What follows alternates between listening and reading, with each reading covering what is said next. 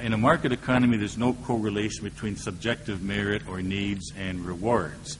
There is no fairness of results, but there should be what we call fairness of rules. When you have the rule of law, everybody has to follow the same rules, so you therefore have equal liberty.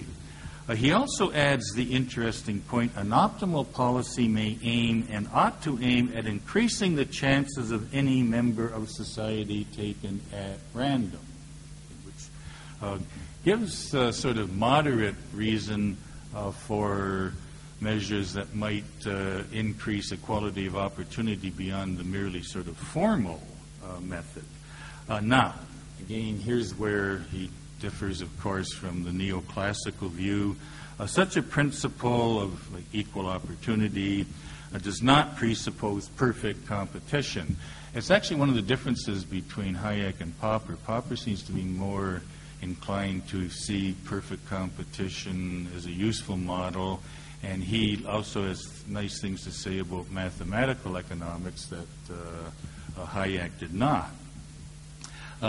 Rather than perfect competition, it requires only no obstacles to the entry into each trade, and the market functions adequately in spreading information, not taking on already perfect information. Hayek adds, and this is an extremely important part of his liberal utopia, this modest and achievable goal has never yet been fully achieved because at all times and everywhere, and I emphasize this, what follows, governments have both restricted access to some occupations and tolerated persons and organizations, deterring others from entering occupations when this would have been to the advantage of the latter. This is emphasized by the author, me, to show Hayek's radical egalitarianism, in contrast to the stereotypes of those on the left, especially to those dedicated to statist solutions to problems where often the state is the problem and not the solution. Now, I'm going to skip down because, yes, I want to move on to the next part soon. What I was going to say is a libertarian would say, well, if the state's problem, why not get rid of the welfare state while you're at it? But I want to finish this section with Hayek's claim there is only individual justice but no social justice. He also then discusses issues, what to do with monopoly and competition, union restraint of competition, and concludes the chapter with the following. The basic principles of liberal society may be summed up by saying that in such a society, all coercive functions of government must be guided by the overruling prime importance of what I like to call the three great negatives: peace, justice, and liberty. Well, that's in John Lennon too, with a slightly different view of how to get that. This entails that government coercion is confined to enforcing only prohibitions that can be equally applied to all, and the same equality of laws applies to its positive functions, the sort of welfare, education, etc., that they can exact under the same uniform rules a share of the cost of the non-coercive services it may render to citizens with material and personal means placed at its disposal.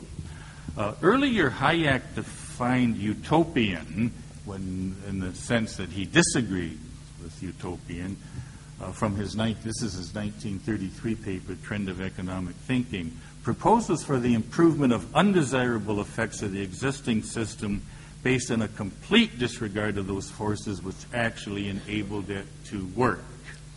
Now, if we delete the second part of this definition, we can define a liberal utopia as one that defines the key problem as, quote, the improvement of undesirable effects of the existing system, which are primarily due to the unintended consequences of government policies rather than being intrinsic to free market capitalism, which I think is what you were saying last night about financial markets. Hayek applies it to the whole system. Okay, that takes care of the Hayek-Popper paradox. And as I said, a lot more about Hayek than Popper, but we have a question period. There's a lot of things I can't say that I don't have time to say, but I'm looking forward. And definitely, would I have 10 minutes? Good. Thank you. That's pretty much what I think I need. All right. Now, what I'm going to do now is quote from my epilogue, which has the title Marx, McIntyre, Modernity, and the Lenin-Lennon Dilemma. And I'm going to begin by defining what I mean by Lenin-Lennon Dilemma. 1975, John Lennon sang his beautiful song, Imagine Another Anarchist Dream of a Utopia Without Government, Religion, Borders, Property, Greed, and War. Unlike Vladimir Lenin, John Lennon had no political party, secret police, army, or other means of implementing this dream. Now, interesting, 1975 was the year the Khmer Rouge decided to begin their own egalitarian utopia in Cambodia with extremely authoritarian measures, not being as naive as either the Lenin of 1917, and I have his State and Revolution, an extremely utopian idea of how the revolution would take place and the state would soon wither away and we wouldn't need bureaucracy. Once Lenin got in power, he forgot all that romantic nonsense, of course. But the Khmer Rouge are not as naive as the Lenin of 1917 or the John Lennon of 1975. So here's what I pose as the dilemma. How do we bring about a utopia, whether it's libertarian, as